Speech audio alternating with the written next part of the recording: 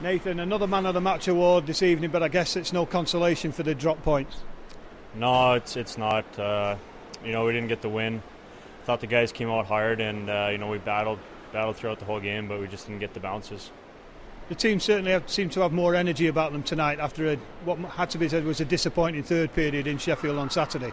Yeah, absolutely. It was actually the same thing tonight that killed us last night. Was just a matter of 2 or 3 minutes where we just let down, and they capitalized on their chances. And we can't do that. We gotta learn to be consistent, and we're not going to win games unless we learn to do that. And tonight was another tough physical battle from both teams.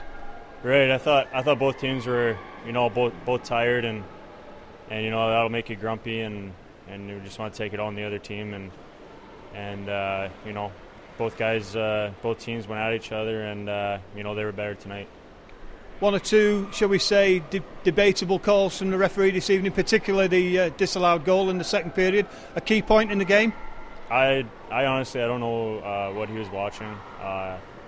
I don't really have too many problems with refs, but I thought he was questionable.